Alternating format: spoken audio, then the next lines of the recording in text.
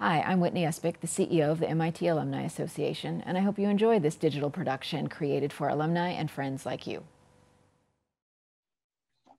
Welcome to the MITArchA webinar, Architecture Alumni on the COVID-19 Frontlines. We thank the MIT Alumni Association and Moana Benton for her assistance in making this webinar possible. This webinar is being recorded and will be archived for viewing in the MITArchA Infinite Connection website. Tonight, we will hear from our featured panelists, followed by a Q&A session. Please use the Zoom Q&A feature to write in your questions throughout the program and indicate which panelist you are addressing. Good evening, everyone. I'm Pamela Tang, President of MITArchA. Joining me tonight from the MITArchA board are your moderators, Marylise Nepomechi and Kenneth Namcombe. This is a forum for us to share the timely conversations around today's built environment through the lens of Course 4 alumni. When COVID hit, MIT stepped up on all fronts to help our communities. Sharing these stories of innovation and grit reminds us that our alumni are well prepared to make a difference.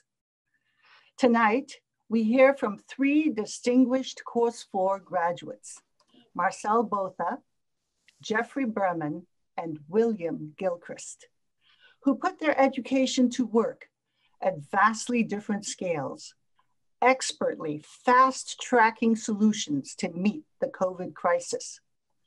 Mons et manus, translated to design and build. Let's start, shall we? Marylise and Ken. Hello, everyone. Thank you, Pam. And greetings to our speakers and to our attendees, all of you who are joining us from multiple time zones all the way around the world. The MIT Architecture Alumni Association is honored to be speaking today, as Pam has just said, with an exceptional group of alumni who have leveraged their Course 4 education in distinct ways and at unique scales as they've worked on the many complex challenges posed by COVID-19. We're going to jumpstart our conversation with an opening question. We'll ask each of you to please take around 8 minutes to introduce yourselves and describe the ways in which you have found or created or perhaps been compelled to respond to opportunities that have arisen in the wake of our very fluid and very complicated present day reality. If we could begin then with our colleague who's worked at the smallest scale, Marcel, the floor is yours. Well, thanks everyone. I'm going to share my screen. Okay, let's see, do you see me? Great. So, I've been running 10x Beta in New York for 10 years. I graduated from the SMARCS program in 2006. I was pursuing a dual degree in SMARCS and Media Lab. And I've been involved in IoT and medtech companies ever since I graduated.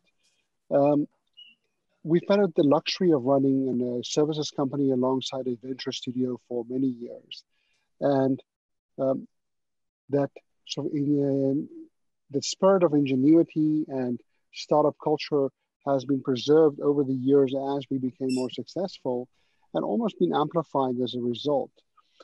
On March 18th this year, which was a Wednesday, I received a call from New Lab founder, Scott Cohen, that asked me to source an ICU ventilator. And that ICU ventilator might sound like a normal request within New Lab on a Wednesday night, but it's not a normal request right before the COVID first wave hit. Because we do a lot of medical product development, I reached out to 5 colleagues on the East Coast and was able to source one from Philadelphia. That ventilator was then driven up from Philadelphia to New York and then to Boston the next day.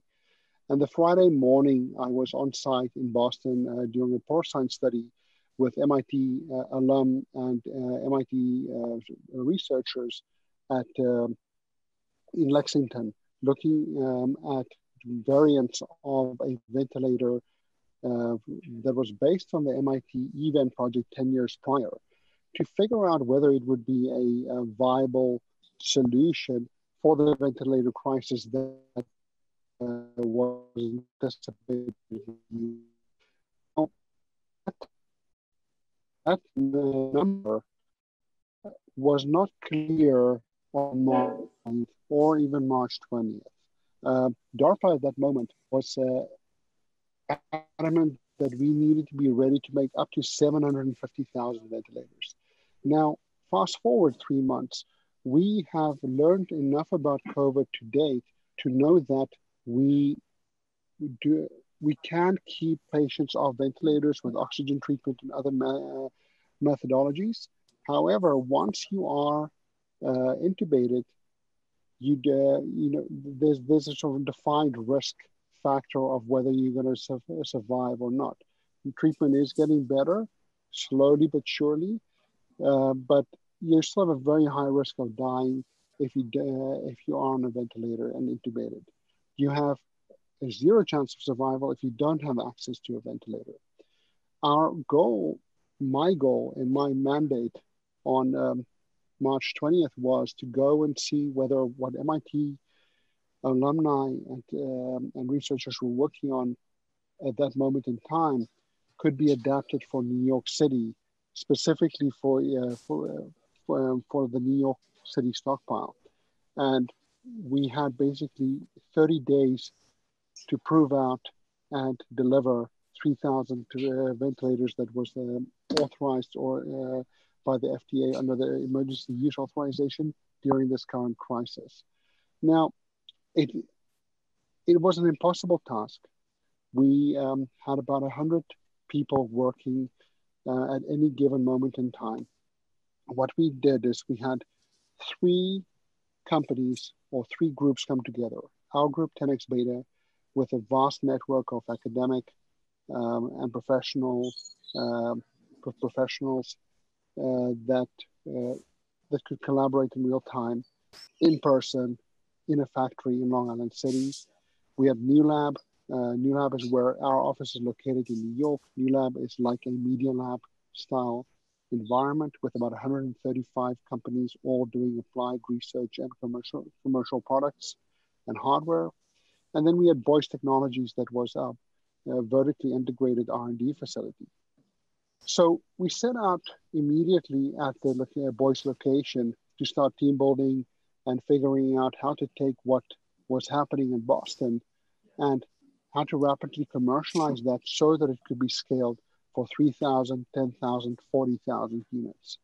We put supply chain experts on evaluating what the supply chain bottlenecks would be worldwide. We used our networks to get to the global CEOs of Honeywell, to then get to the CEO for the US, to make sure we locked down the pressure sensor supply chain for our product, but not just for ourselves, but at any given moment in time when we envisioned that there was an opportunity to also solve a global shortage, we encouraged that supplier to make enough to solve global demand. So with Honeywell, we told them, I said, looking at the DARPA numbers, looking at what the US, JTAF, Army, and the rest of the world were anticipating, they needed to make between 100,000 and 1 million sensors available over the coming 9 months. They did step up to that challenge and started producing and accelerating production for those sensors, which have a 3-stage process of being manufactured both in the US and China and back in the US for calibration. That was one example. We ordered multiple variants of parts that we may or may not use because we didn't have any supply chain guarantee at the moment of making the decision. We were of what component we were going to use. So in many cases, we had to buy duplicate stock and then deal with that afterwards. The photo on the screen shows how this consortium came together, where we had R&D on the 2nd floor of the building, and we worked 20 hours a day for 30 days. We started on March 20th, and we got the EUA approval on April 17th, and we have not stopped since. We do not work 20 hours a day anymore, but the team has normalized to 8 to 12 hour days since April 17th. The R&D facility looks over the manufacturing facility where the units are made on site. And the big thing that COVID taught us and the COVID response taught us was that we needed to build a vertically integrated full supply chain and manufacturing on site, if not on site, in New York City. Because every state, every country, every group that was responding to this had the same challenges as us. We could not rely on past supply chain networks as we would normally do when we scale a product quickly. Fast forward, there were a bunch of products that we worked on before COVID happened that's now being implemented in a post-COVID or second wave response.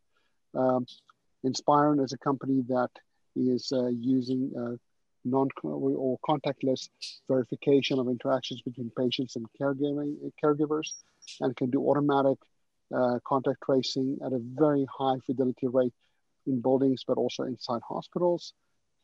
Fuse is one of the leading sensor products that's being used for proximity analysis and contact tracing inside buildings, where GPS and other technologies are not working well. And these are all things that we helped to develop over the past few years. LPTV1 is a sort of a portable ambulance or wearable ambulance product that we initially did as a concept for the Fire Department of New York, that is now being rolled out as a potential mobile testing station. And then lastly, one of our sort of in-house venture products, Validose, is gearing up to be a product for clinical trial validation of new drugs that roll out as we learn more about the disease itself. But that's a quick overview of what we are working on right now. Thank you. Fantastic. Jeff, I wonder if you could join us then. Someone has to start my video. So I'm Jeffrey, because the host has stopped my video. Start my video. Okay. Hi. So I'm Jeffrey Berman. I'm the principal of a 12-person architecture firm based in Manhattan. We specialize in the design of hospitals, healthcare facilities, research, scientific, clinical facilities and laboratories. We do some historic renovation and other technical architecture. I graduated from MIT undergraduate architecture program in 1980. I've worked in architecture and hospital design since then, and my firm was founded in 1988. So, COVID project. In April, we were invited to join a team that was selected to build an emergency project in East Orange, New Jersey, at the East Orange General Hospital by the Army Corps of Engineers, who were contracted by the New Jersey State Department of Health. Project was to convert an abandoned 1960s hospital building, which was currently being used as an office building, into a 250-bed non-acute COVID quarantine facility. This facility housed people who had tested positive for COVID, but did not require immediate medical attention, but by the same token could not go home and quarantine because they would infect their families, and they needed a place to be monitored until they recover. This was the model that was developed in parts of Asia that seemed to work. The facility controlled the spread of the virus. It offloaded patients from the hospitals that were contagious and couldn't circulate, but it also created space for the critically ill patients in the hospital where they could be supervised, monitored, and could be put on ventilators and oxygen. In New York City, they rented thousands of hospital rooms and thousands of hotel rooms that were empty and filled entire hotels with COVID quarantine patients. What was interesting about this project is the entire engagement from first phone call, assessing interest, trying to assemble a team, to substantial completion spanned a total of 3 weeks. The prime contractor, who was an Army Corps requirements contract holder, was called and said, we're gonna give you a contract to build some sort of COVID facility. We don't know where, we don't know what it's gonna be, but we're gonna call you in about a week and you're gonna have 14 days to design, approve, build this facility. So from that call, 3 days later, we were called and said, be in East Orange at 7 o'clock on Tuesday morning. And from that date, we had 14 calendar days to obtain the approvals from the state and the local authorities having jurisdiction, complete the design, and source all the materials and build this 250-bed facility, have it ready to turn over to the state for furniture, supplies, medical staff, and patients to arrive. So the project started with everyone standing 6 feet apart with masks and gloves in the lobby of this building. And everyone introduced themselves, told, this is what I do, this is what I'm here for. And we identified goals and we identified first steps that needed to be undertaken. We had to understand the program and how it would fit in the building. We had to identify resources that were available and materials and trades that were available to come in and do the work. Luckily, because construction in New York was shut down, there were plenty of people, plenty of tradesmen available. So that was not the problem. On average, we had 250 people working in the building every day on 3 shifts around the clock. So we were a late start. So there were already several projects in process in the New York area. So that helped us and hurt us. It helped us in that there were some models that were being run by different hospitals and medical groups and other state health departments, where initial decisions had been made and there was a clear path to program and opening. We were able to use that as a model. We ultimately had to develop a unique model that met this building's capabilities and limitations, and also fit in with the needs of this region in New Jersey and the capabilities of the University Hospital and East Orange Medical Center.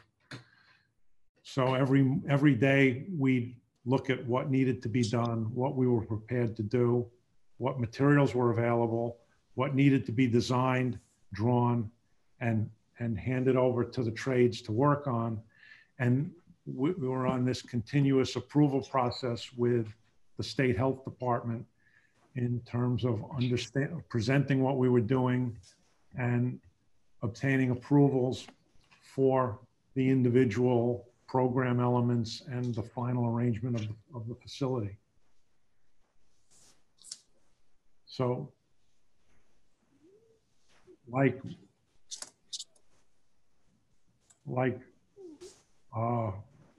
Marcel, we very quickly ran into limitations on materials and supplies. With a lot of the industry shut down, a lot of the suppliers closed, certain things were hard to get. And then the fact that there were thousands of these beds in production around the region, a lot of the basic materials, a lot of the simple things that we thought would be sort of an easy fix, plastic and metal panel systems and other things were not available. Everything that was within several hundred miles of here was bought and assigned to another project. We ended up using simple simple, basic building materials and thinking of, finding creative ways to arrange them in the building. Systems had to be diagnosed, had to be tested and made functional. And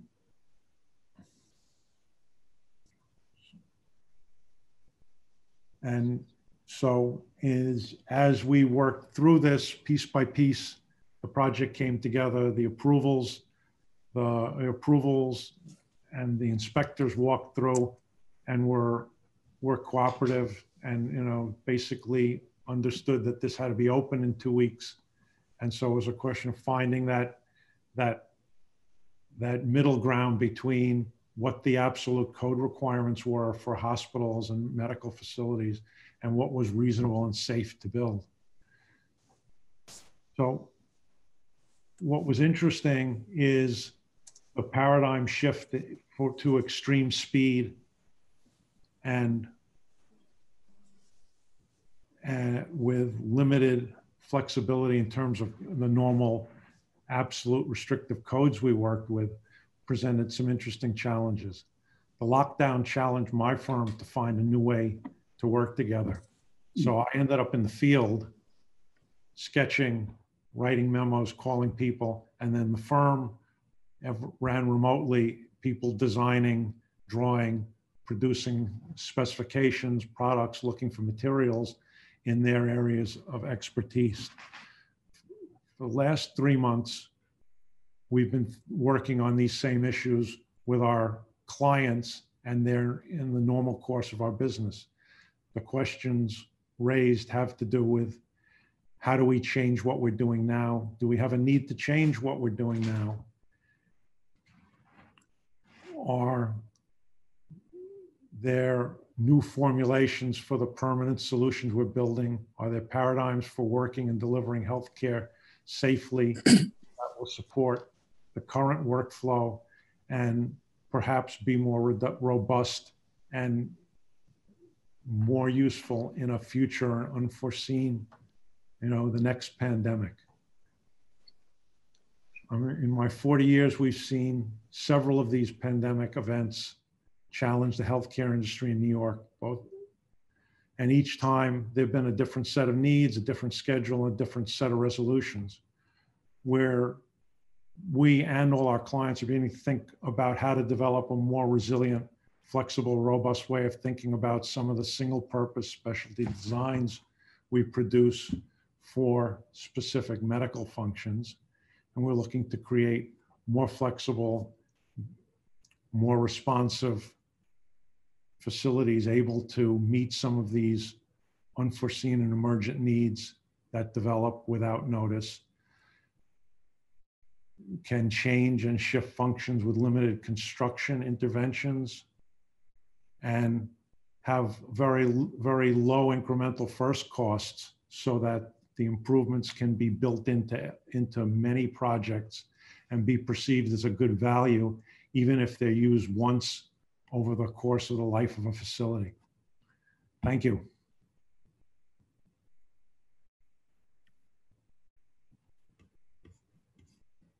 All right. Good afternoon and good evening.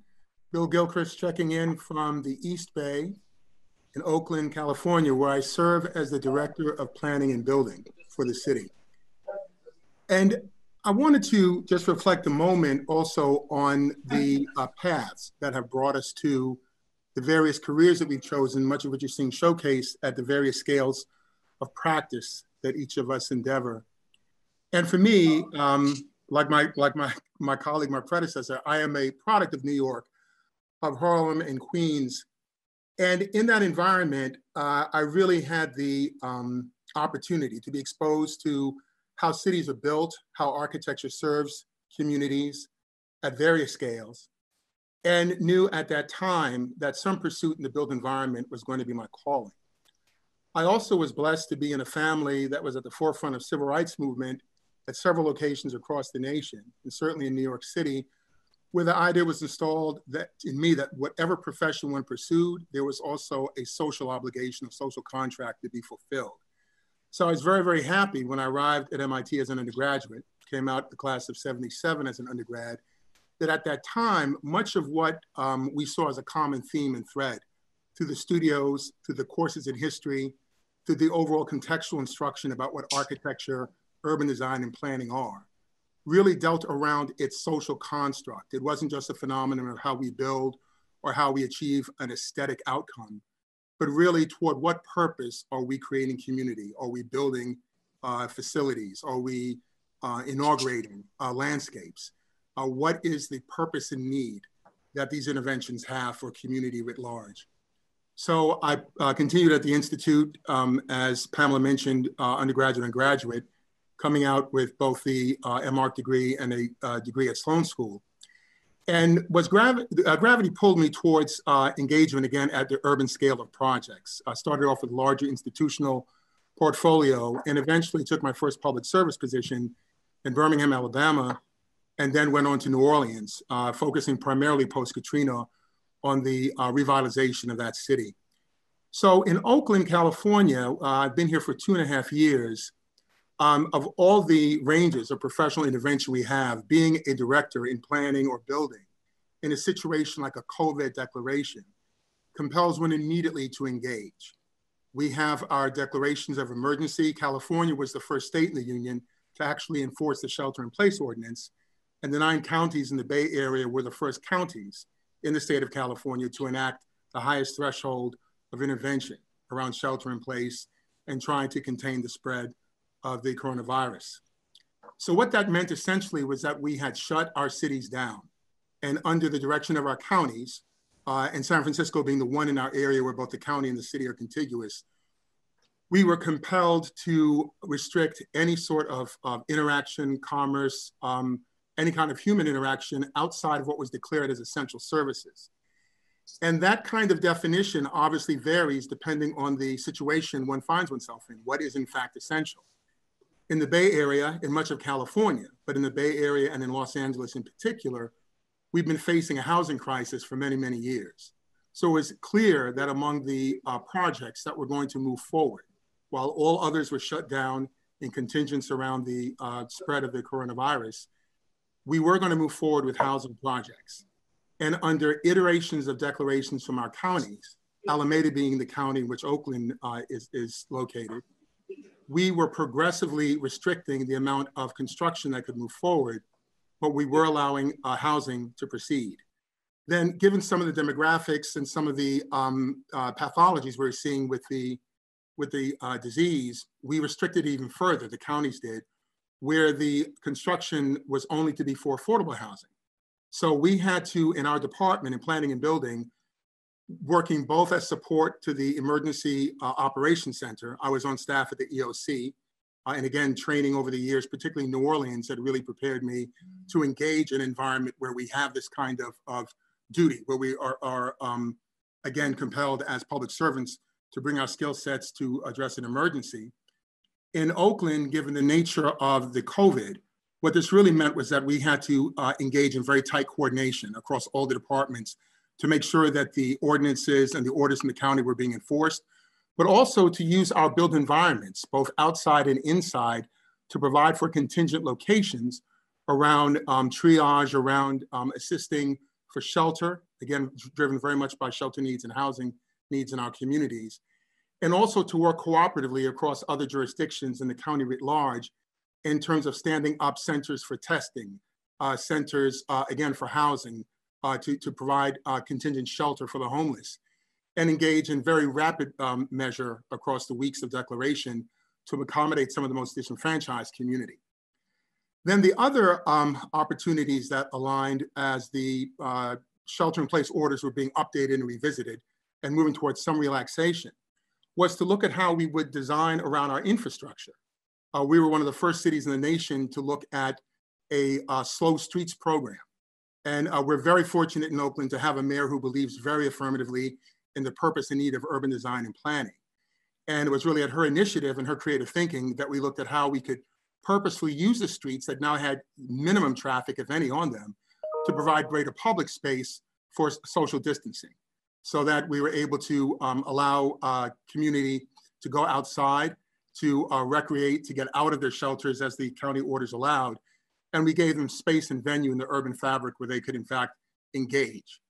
And then subsequently, with more relaxation around the orders, we have been looking at allowing restaurants and retail establishments, but primarily restaurants, to use the public domain, to go into streets, to go into parking lots in a way that allows their patronage, allows customers to be able to come and safely use those environments, and also be thoughtful of the urban design consequences. What's the character and nature of the street, of its transect, of its use, and the range of uses that a street still has to provide, as it also has taken on almost this ubiquitously Parisian cafe feel, as more and more restaurants and groceries and other providers are making beneficial use of the right-of-way in order to be compliant with the health parameters that are now in place around addressing the COVID. So all of this is going around our health parameters and addressing this unprecedented impact to our country, our region, and our cities. And then we have running parallel, an amazing eruption again of an ongoing social conversation that has been in place in this continent since 1619. And on June 19th, as a culmination of much of what happened across the country in terms of the impacts of on people of color through the law enforcement of Rayshard Brooks, George Floyd, we found ourselves again engaged with much of urban America in the revitalization of the social protest, something we had not seen since the late 60s, in terms of people again asserting basic rights they had to be a part of their cities, to be within their community. And this image that's coming online now is a picture from my office on June 19th, which for all of its historic celebration, given the Emancipation Proclamation news finally reaching Texas, it took on an added gravity, given an importance for the communities to be able to demonstrate their commitment to be able to enjoy their franchise of full citizenship in this nation, irrespective of color, to be safe, to be able to pursue all opportunities and continue an ongoing struggle that all of our previous generations have been engaged in also to get us where we are today. So Oakland, given its particular culture of activism and advocacy, its history of contribution to civil rights movement across the nation, certainly was going to be one of the main fulcrums, one of the main points, vortexes really of this conversation. And how we think about our public spaces, even in light of the COVID at one extreme, calling for their vacancy, and when the need for social protest has always activated them around another program, and all the range of uses in between. As designers, we have to think about the public spaces we're creating. And again, I think back to the MIT education that we have enjoyed and how wonderfully it has prepared us across the sections of discipline and interdisciplinary engagement, of how we look at engineering, how we look at sociology, how we look at microclimates, how we look at ecology, we look at economics, and understand that architecture, urban design and planning, landscape architecture are not separate disciplines to be siloed around their own outcome, but they have to inform each other, they have to be informed by each other, and by the full range of disciplines that affect our human condition, including epidemiology and health. And for all of us who know how cities have been formed, the history of plague, of cholera, of all of these events have shaped the form of our infrastructure, from our closed sewer systems to the need for great parks and open spaces for recreation, particularly given the densities that cities have taken over the last century plus. So the education that we received at the Institute, the range of preparation that it's given us to be able to encounter these unforeseen circumstances and demand on those skills, certainly has been a remarkable legacy that the school has left us to move forward with. And I certainly feel that for the work that I've been called on to do, whether it was work with New Orleans post-Katrina in helping to reconstitute that city with its great communities, or where we find ourselves now in Oakland among a family of cities across the globe, struggling to see how we move forward, how we rebuild what our future will be. MIT has made a great investment in all of us to be able to take this charge and to acquit ourselves well through it.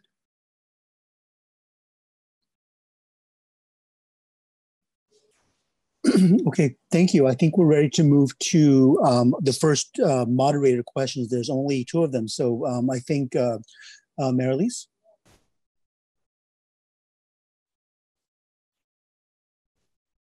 Why don't you start?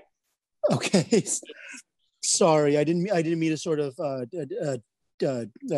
take over the airspace there. I just anyway. So we wanted to ask basically, how has the nature of your work changed as a result of the global pandemic? Do you see also, you know, in the context of everything else that's going on, do you see additional changes to your work methods or your processes as a result of sort of recent the Black Lives Matter and the other social protests that are currently happening around the world?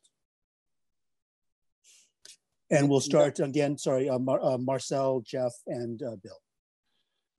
So on the COVID side, you know, I for a while I lacked the empathy to understand what it was to work from home, because I did not work from home at all during the COVID crisis so far.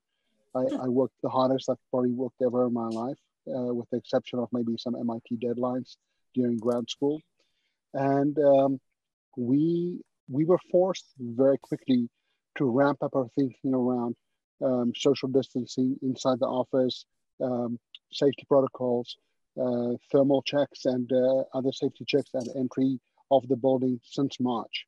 So all the things that are now being applied to how do we bring people safely back to work, we prototyped and implemented immediately. For those of on my team that worked from home, there was very little, you know, we preemptively told the team that, look at what Europe is doing. You are likely going to work from home. So early in March, before any of the cities decided what their protocol was, our company decided that we all needed to be ready to work from home. So I implored everyone to go mobile. Everyone needed to be ready. Everyone needed to take equipment from the office home. And we didn't know that we were going to work on the ventilator project till after we implemented that. In April and May, as the focus shifted towards the social protests, and one of the big things that came to mind for me, and we were still in the thick of delivering machines worldwide, having conversations with other regions that needed them. So one of the biggest challenges for us as an engineering heavy group is the equitable access that minority groups have to work with companies like ours. Because if we look at when we put out a job advert to work at 10x Beta or companies inside NewLab, we get hundreds of applicants per position. But these are disproportionate to people who are mostly formerly advantaged individuals. And coming from South Africa, I was really thinking over the last month, like, how do we turn that on its head, where we are actually engaging with the community at all ages, all scales, so that we can, throw our weight behind STEM education in both locally and regionally, to get better talent or to foster better talent from minority groups who won't have that access otherwise. And so it's not something that's new to our group. We have tried various systems, but I think one of the realizations for me was that we need to double down. We can't just think about it. We have to actually invest money in getting creating opportunities of access. I think that's the right approach. Thank you. Anyone else want to jump in on this one? Bill wants to. I was going to go ahead and let Jeffrey hit it if you had anything in mind, because I definitely do. This is much of the arena of work we're in. Okay. Well, yeah, absolutely. From a city planning perspective, the COVID impact, and again, the congealing around the conversation for social and racial justice is going to have significant impact on our work. When you just do by the numbers in the COVID, the disruption that is caused around the normal routine of life and what that means in terms of spaces and buildings. You mentioned working from home. I think there's a big question in terms of office operations. How many of these floor plates traditionally that have been built for offices are going to be occupied again? To what extent is remote working going to stick as part of the working model for business, particularly for commercial business and office operations institutions? that may not actually have to have people in place in order to transact. So we have big questions, even around our zoning, around our land use regulations. What will we be looking at moving forward in terms of what the new DNA looks like for urban form and space, the way it's going to be used? We're in the process of wrapping up for downtown Oakland a master plan that's been gestating for about 4 or 5 years. Well, so many of the economic assumptions we had just 6 months ago have to be reconsidered. And I think what it's going to do is compel us in the planning arena, on the planning side in ARC of architecture and urban design, to come up with models that rather than thinking about a 5-year plan, we have to think about plans that may capture a moment in depth, but then have to be tractable, fungible. We have to, in real time, be able to test assumptions. So where we might not have tested assumptions on our upcoming downtown plan for another year or 2 years, given the impact of COVID, being the demand on race and equity and justice in the planning, we're probably going to need to be looking at this on a much more frequent basis. Let's say a 6-month window, maybe even more frequently than that. And then what do we constitute as tools that allow our plans to adapt and respond to these realities that we find? So if anything, it seems that both the rate of occurrence of these events and what they have exposed in terms of how healthy our communities are, how well do we design them to deal with these kind of pandemics or epidemics. And then this ongoing question of race and equity, which was forefront well before COVID hit. I mean, much of our investigation around our planning, we have a wonderful Office of Race and Equity headed by a brilliant colleague who does the analytics, who looks at the numbers, the correlations, the statistics. We knew we had much to address to our planning around our race and equity coming out the gate. What has happened, what has been placed in evidence in addition to the impact of COVID has put that much more in the forefront again of the work we do. So I think this is going to be a game changer in many ways about how we think about space moving forward. And again, even from an urban design sense, open space parks, how do we design them in a way that they work for the small crowd that may have to be socially distanced, or for a larger assembly, as we saw a moment ago at Frank-Ogawa Park and Plaza in Oakland that we presented on the slide. So there's a lot of thinking and information that we're going to need to take out of this in terms of how we do our work. So, Jeff, go ahead. You're on mute. Jeff, you're mute.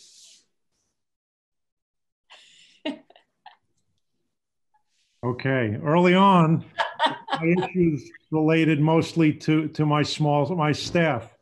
Everyone, you know, immediate health concerns, coming to work, getting on the subway, what's going on? Do I have to come in every day? This is, you know, so we dealt with those quickly and started to virtualize the office and put people, you know, put resources in people's homes to move them out, you know, in late February and early March. By the time things closed down, everyone had you know, tested out a day or two at home, but then being thrown into this crisis project in the middle of April was fascinating because there was no real science or medicine or guidance as to how to move forward into what a reasonable and safe working method would be, how to manage, you know, 250 people in a building using 3 elevators to go up and down between 7 floors on a 24-hour basis was an interesting and puzzling, you know, it was an interesting puzzle to figure out what PPE was available. You know, when I closed my office, I stopped down at the hardware store my last day in the office, and I bought the last bottle of Purell and the last box of Clorox wipes in the store. And those lasted me through the end of April in the car. Every time you touch something, every time you move, it's clean. And we were successful because in the 3 weeks, no one got sick, no one got hurt, and the project got done. So it was a fascinating thing to compress your normal your normal life into a few days. Thank you. We actually have a couple of questions in the queue, and one of them is particularly relevant to the discussion that you all have started right now.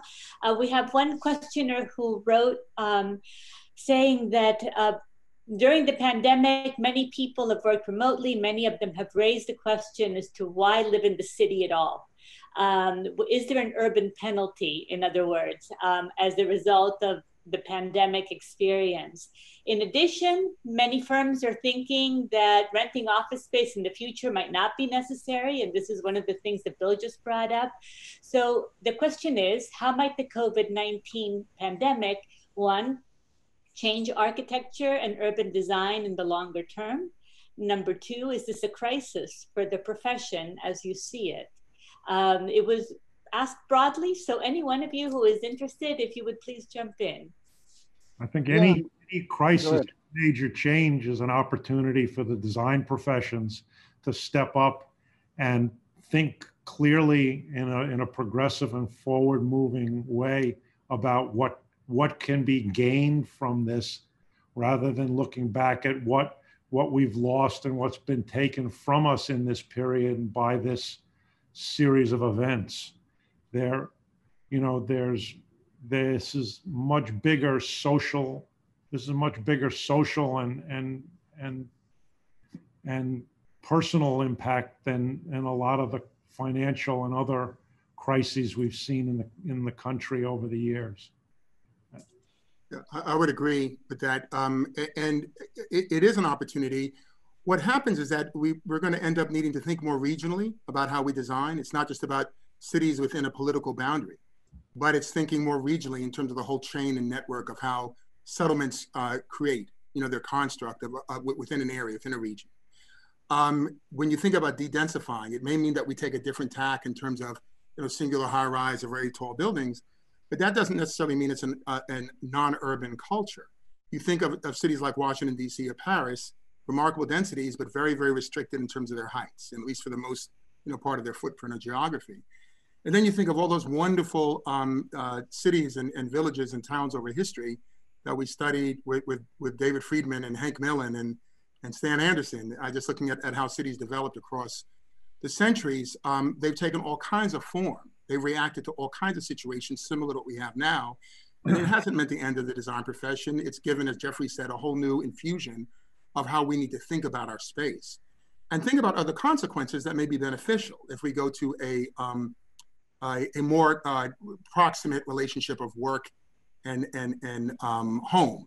Again, sort of a multi-nucleated region where you may have many tighter clusters, almost a village type development within a footprint, as opposed to hour, 2 hour, 3 hour commutes, from one's residence to a downtown or in-town location. It does mean a lot of change in attitude because given the public processes that create the regulations that then create these designs, people are going to have to rethink about how they want to live.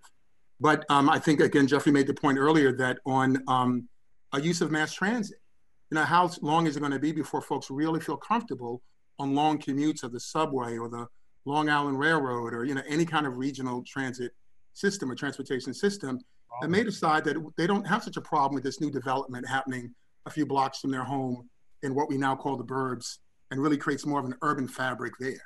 So I think it definitely is going to call the question about changes, and a lot of them are going to be economically driven around the cost. But I think it's a great opportunity. We should seize it.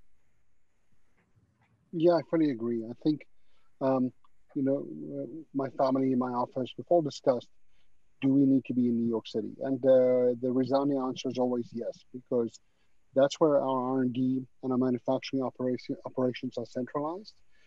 We are, however, looking at what is the future of our work around healthcare innovation, transportation innovation, as well as of urban ecology, and how those things mediate a future city where we want to live. And what are all the opportunities, and what are all the things already happening naturally, like sidewalk dining, and maybe hopefully some planning easing around live workspaces where you control and have access to the same space in one building, like, you know, what every architect dreams of.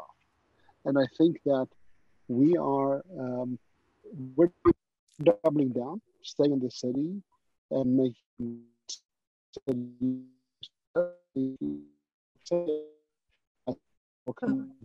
I'm sorry, I think Marcel is breaking up.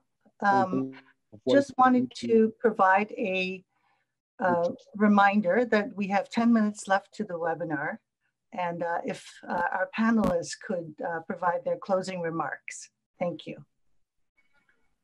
I'm going to defer to Jeffrey first. Thank you. So I'm a Manhattan person. I raised both my kids in Manhattan. I live there. I've retreated to the lake for peace of mind and quiet. And I'm puzzled by where I end up and how this plays out. I know the office has been this enduring concept and icon, and it's been a foundation of work and design and the U.S. economy. And in many ways, I miss being in the office every day. I miss the interaction and the interplay and the discussion. And I think if it's either going to come roaring back as soon as things settle out and we know we've dealt with the medical issues, or we're going to have to find and develop a better paradigm than the Zoom grid and these, you know, sort of marginal video conferences. I know my staff and I have been playing with new concepts and ideas, and you know, I don't have an answer. So, but I'm looking for one. I hope we can all find that going forward. I'll jump in. Again, I think just pulling the theme together of this event, I want to acknowledge the Institute and the way I think it prepared us as design professionals to be able both to engage at the various scales that are represented in this group, in this panel, but also to think, to Jeffrey's point about how we deal with the unknown and what's uncertain, that it's not been a solutionist kind of education. It's really been one that tries to look at the context of what factors are in play and how do we create environments that sustain and that enrich and that complement the venues where we find them, where we create them.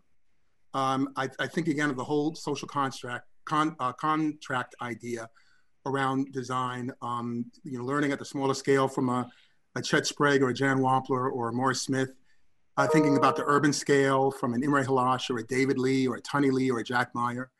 What I understood, I mentioned before about history, about how cities and architecture are formed by so many factors. At Hank Millen and David Friedman and Stan Anderson made sure we understood coming through their courses and how well they've prepared us. I'll never forget, Shun Kondo once told me right before graduation that he felt the best value of our MIT education was not what we were going to land on our first job, but when we had a real responsibility or accountability for making places and creating places that we will have been schooled with the kind of projective, analytical, and rational sensibilities about looking at places, understanding needs, and addressing those. And that was the true value of the education. So again, I think there's a lot that we're going to be facing. None of us knows what even the next 6 months are going to look like. But I'm very glad to be in the company of some very good people who have been very well equipped in order to take this on. And again, I thank the MIT Architecture Alumni for convening this panel, and I'm sure there'll be many more as we continue to try to figure this all out. Thanks. Yes, just as a closing remark, thanks everyone. It's been wonderful to participate. I think that, I think one of the questions that remains unanswered, I can also answer this in my closing remark. MIT is doing a fantastic job already to make sure that the connections between the Institute and its alumni remain strong. I have been lucky to, it feels like I was there yesterday, even after 15 years. And Many of my recent product successes, specifically the ventilator response, is because of the strong connection with the MIT community, MIT alumni, and that hive mind that exists when you need it. It's we don't have time to hang out socially that often, but when you need it and you need to double down and you need the best people in the room, they show up, and they show up consistently. And I think where we are, one of the beautiful things that's happened from this crisis, and and it's just one crisis, and there's many more that we're going to have to deal with as a group together, is that very few of us are traveling, if at all, and we're still doing our jobs very effectively. I think that the long-term sustainability impact of the new choices of workflow, how we work, how we design, how we review, how we share together, these are areas where we're going to start investing more heavily. I think creating opportunities for the MIT architecture and planning students to, at least in our group, to come and see the 135 companies that work in urban tech and technology applications that overlay over the urban fabric, and see, what opportunities exist beyond sort of their known or assumed construct of what a future career is. And I think it's a really exciting time about what the next 20 years will hold on the East Coast and West Coast and everywhere in between. Thank you. Thank you all. I actually think, I don't know, Pam, do we have time for one more question from our Q&A? I know you've all had wonderful closing statements, and perhaps we don't. No, she's back. I think we don't. Yes, you do. You do. Okay. One last question. So we had one last question that actually picks up on the things that you've all just said. And the question is this: Bill Gilchrist's moving and powerful commentary leads me to wonder if you might each speak to the ways or directions in which you'd like to see MIT pivot or amplify to better meet and train our students to help meet the challenges of the new world that we're looking at today. In other words, how can MIT position our students to meet the challenges of the world more effectively? If I may, I'm going to jump in. I Yes, think please. one of the greatest assets the Institute has is that the architecture school is outstanding center of excellence among many centers of excellence. You have transportation, engineering of all disciplines, computer science. You have right there the forefront of thinking around technology in response to people's needs. The more that we can integrate that into how we do our studios and think about our studios in terms of resources and design, I think the more prepared we'll be for whatever may be coming down the road, both in terms of our own mastery as designers, but also knowing how to have conversations with other experts of disciplines that we may need to incorporate in our thinking. MIT is uniquely positioned that way. And it also has a culture of interdisciplinary engagement. Just look at anything that it's come out with. It's normally the result of two different luminaires from different departments talking over a water cooler or having a cup of coffee. But just that level of interaction that the Institute can provide, that's what I'd love to see the School of Architecture and Planning take greater advantage of. Thank you. Great. Thank you. Any other thoughts? Jeffrey, you're on mute.